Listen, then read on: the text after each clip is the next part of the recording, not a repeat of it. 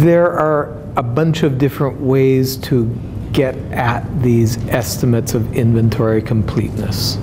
What we've talked about so far is kind of two major classes, the curve-fitting based ones and the probabilistic approaches. And I think you'll probably be convinced by this point that we want to go with probabilistic approaches. They use more of the information in the matrix, okay? You ought to be aware of the curve-fitting approaches just in case you're ever presented with data that don't give you the whole context of the matrix. They just give you that first detection. But really, I think it's pretty clear that everybody's using the probabilistic approaches now. So let's explore that just a bit more. I'm not going to give you a full literature review.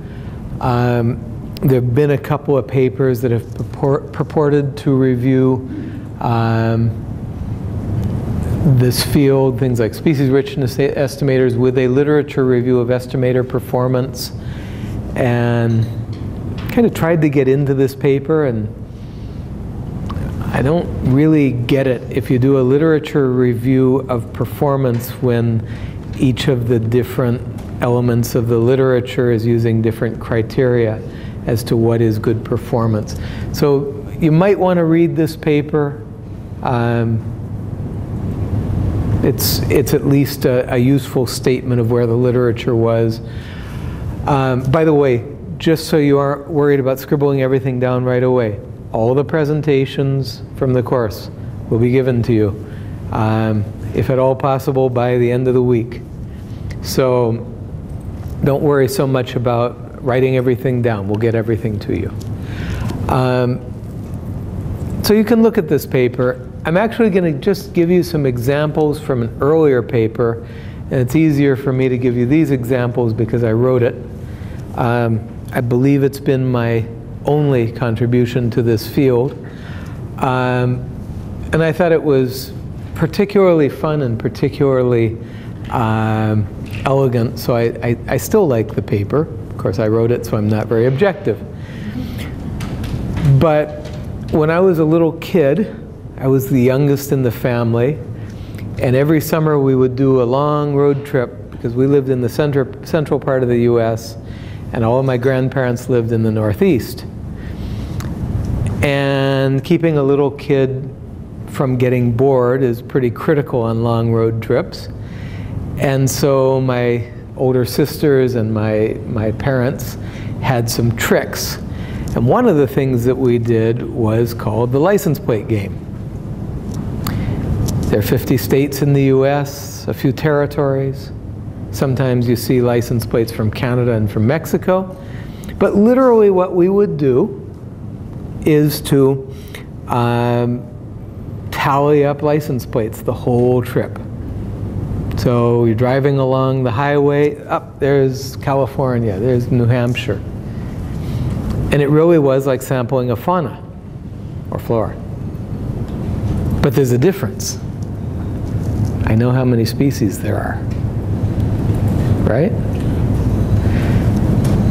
So when I moved to the University of Kansas in 1993, there was a very magical personality who kind of received me and my family there, and we did a road trip with her. And to help entertain our kids, what does she do? But she pulls out the license plate game, which I'd forgotten about. And so in the mid-90s, we were playing the license plate game, and we would do things like, you know, on a trip to Yellowstone National Park, yeah, you go out and see the landscapes that are really incredible. But you also walk the whole parking lot because all of these neat cars from across the whole United States were there. So I actually put this to use in this paper. Essentially, you've got license plates from all 50 states of the United States. And so around Lawrence, Kansas, I went out, it was something like 30 consecutive days, and I license plate watched. And as you might expect, let's see, where's Kansas? Okay, there's Kansas, and there's Missouri. Lawrence is right near the border between the two states, so those are the common states, the common license plates. And then you see some like Nebraska or Iowa or Texas that are pretty common. But something like, where's Alaska? There's Alaska. Alaska is pretty rare. I think Hawaii I've only seen once in Lawrence. So essentially what I would do is take along a list of the states, tick them off. It was just like when I used to go out birding, right? But again, here I know how many species are present. So essentially, at this point, this is pretty far back. I had seen Soberón and Llorente's paper on fitting curves, and I had seen some early work with the probabilistic approaches. And so we just wanted to ask, well, how well do these different estimators perform when we know the truth? And so essentially, we know the truth. That's that dotted line, the horizontal one. And we can watch how our estimator, which is this solid line, converges on the truth. And obviously, this is going back to Brian's question, obviously, as we get more and more and more data, we converge on the truth, right? And these measures of spread, which are the dotted lines, two different measures, but at least the inner measures also converge. So those error bars are collapsing inward as we give more and more data to the algorithm. And all I want you to see is that there are some estimators that in a very small amount of time are sitting right on the truth line. Okay? And there are others, look at this one, that stay away from the truth for a longer period of time. I forgot to tell you, we did the license plate game in Lawrence, Kansas, and also in Mexico City. This is the inverse of the biodiversity-rich tropics. Mexico City only has 31 species, whereas Lawrence has 50 species, okay? So this is one situation in which the north has more species than the south. That was a joke. So look, for example, at this. You remember the exponential curve was that weird one that was always low. And you can see the same effect here. Here's the truth, and the exponential estimator is always below it. Okay? And so essentially what we did in this study, this was just a first exploration, but with more and more information, we tracked the degree to which there was bias, which is essentially systematic departure from the truth, but also what we call spread, which is this interquartile range of estimates. So it's essentially the difference between the 25th and the 75th percentile of the distribution. It's just a non-parametric measure of variance. Okay? So essentially, the perfect estimator snugs right up to the truth right away, even though you have very few samples, and the variance in the estimate should snug down on that line, which is to say you should see very little variance.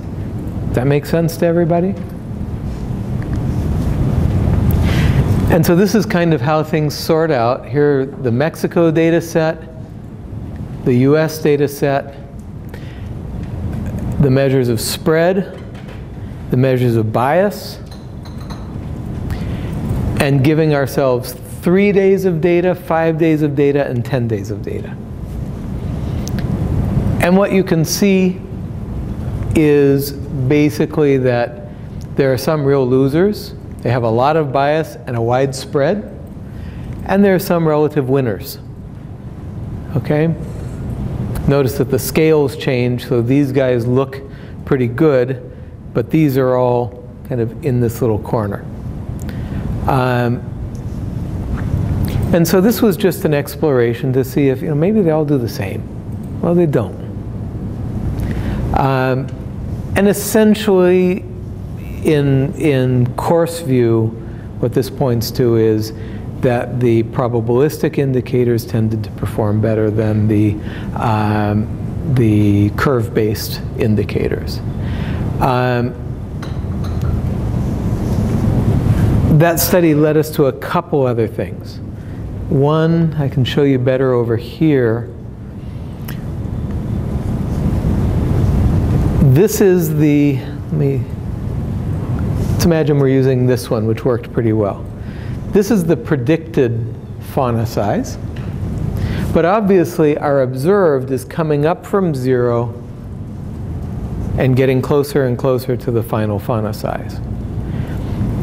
And one really interesting thing is whether in these early stages, when you don't have enough information, whether the method tends to underestimate or overestimate. Okay?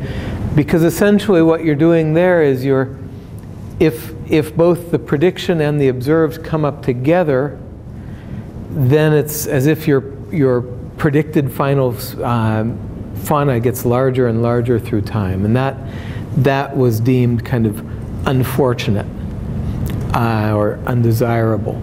So that was one consideration. And another consideration that we brought into it was the accumulation of information through time. So there were a lot of lessons in that early study. Probably most of them are obsolete now. But I just show you this because it was kind of a fun study in that we used this crazy data set of license plates, but it taught us some useful lessons.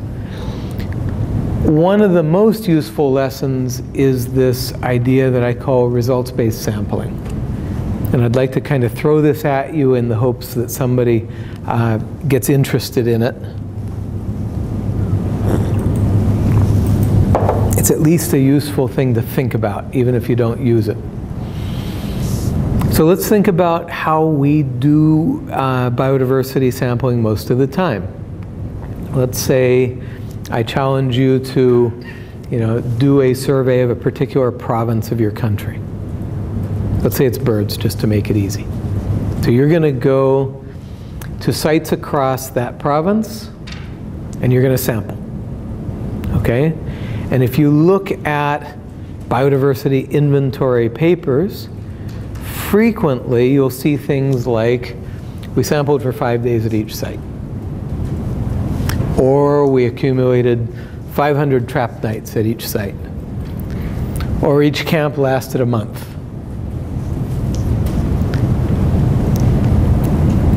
These are measures of effort.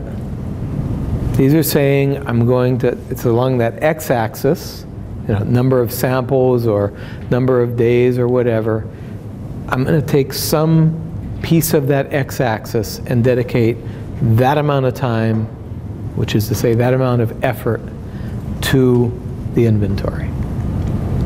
So essentially, this is what we're doing. We're saying, here are the 5 days that I have for each site. And I'm going to take that cutoff. I don't ever even know about the shape of this. I gather these data, I get up to this number of species, and I'm going to cut it off here, and that's my final inventory. Okay? And I would argue that's a pretty bad idea. You might have 2 sites. These are just off the web, you know that. A nice open park where you can, if we're sampling birds, you can walk up to each tree and walk around it and see every bird in the landscape, versus something like this that would just be miserable to walk into. Okay? And in that case, maybe this is that parkland, very easy to walk into, you see most of the species, and after a small amount of effort, you're just cleaning up. One last species, I'm done. But with that other site that was not as pleasant to walk into, maybe your access to the full diversity of habitats is really bad, and so you sample it much less efficiently. Well, if we go in and do just those 5 days of sampling, we're going to say that this site is this rich and this site is that rich. Sorry. So if we use that effort-based cutoff, this is the species poor site. But it may just be a matter of access. We just talked about a lot of things that affect the shape of those accumulation curves. Any one of those, or any set of those, can cause one curve to accumulate more slowly than the other. Now really what we should be doing is looking for the asymptote, or maybe after 5 days estimating that full fauna size. Okay? But notice that way out and taking into account the differences in our two communities, the final fauna size may actually be richer in the harder to inventory site.